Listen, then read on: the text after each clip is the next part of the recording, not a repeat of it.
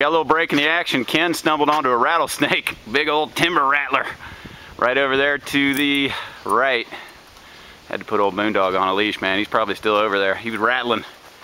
And you stay close to me, boy. He's pretty far off. Is he gone now? Yeah, well, he's right there. He's right by that little tree. Oh, where'd he go? I don't see him, man. He's right there. They're so freaking camouflaged. Where is he? Right there. He looks like the log. Oh, dude, there he goes. He's going right through there. Wow, he's just slithering away, baby. You can't even see him in there. Here, hold Moon a minute. I'm gonna try to zoom in. What's he going? Shake him up. I just want to show the Let's go pet him. studio audience how hard they are to see, man.